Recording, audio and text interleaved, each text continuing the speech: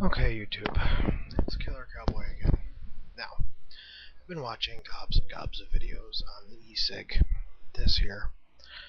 There are so many people out there who have no idea what they're talking about. People who think it's bad, it's toxic, there's chemicals in it. Water is a chemical, just so you know. It has a chemical composition. It's called dihydrogen monoxide. Chemical is a definition for anything, really. Everything has a chemical composition to it. As far as ingredients of the e-liquid, the stuff that causes the vapor to come out of the e-cig, mine is strawberry flavored, by the way.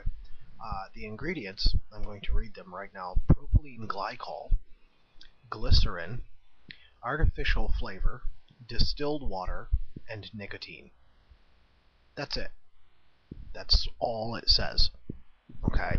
Now, I've done some research online, and I've got some stuff that gives information about the two even slightly unknown chemicals in there, meaning propylene glycol and glycerin, okay, otherwise known as glycerol.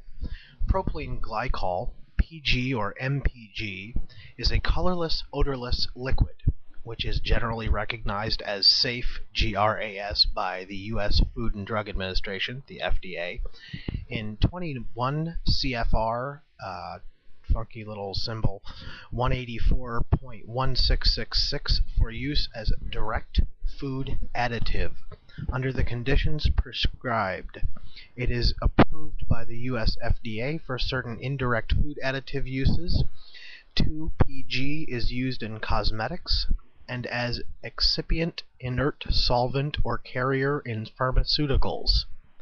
Okay, so it's been approved by the FDA as safe. Glycerol, or glycerin, is one of the most benign organic liquids known to man. It is or I'm assuming that's supposed to be hypo-allergenic. It might be a typo. Non-carcinigenic, non-teratogenic, and non-mutagenic. It is metabolized quite easily by a process called beta-oxidation. This process results in the production of CO2, carbon dioxide, and H2O, which is water. It is a quite normal, common, and natural catabolic process. The following is a few excerpts from a study called SIDS, Initial Assessment Profile of Glycerol Citation. Glycerol is of low toxicity when ingested, inhaled, or in contact with skin. The NOACE for local irritant effects to the upper respiratory tract is 165 mg M3. Glycerol is of a low order of acute oral and dermal toxicity with LD50 values in excess of 4,000 mg per kW BW. I don't know what those mean. I'm just reading it. Glycerol has low potential to irritate the skin and eye. Glycerol is not a skin sensitizer. Glycerol does not induce gene mutations in bacterial strains, chromosomal effects in mammalian cells, or primary DNA damage in vitro. Overall, glycerol is not considered to possess genotoxic potential.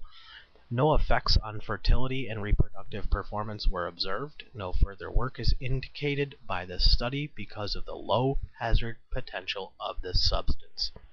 Okay, that's an actual scientific study. Now, if anyone has a problem with e-cigs, maybe you should do some actual research before you jump to conclusions about this product. I'm all for forming your own opinion, but try to make it an educated one before you jump on the back of someone who's making a conscious health choice. Now, also, a key point that I want to point out here is that these were not designed for people who don't smoke. Okay? They are not recognized as a smoking cessation device. However, they are recognized and designed as a healthier alternative for those of us who are in fact addicted to nicotine. It is an addiction. It is a physical addiction. I am addicted to nicotine. I enjoy it. My body has a physical need for it.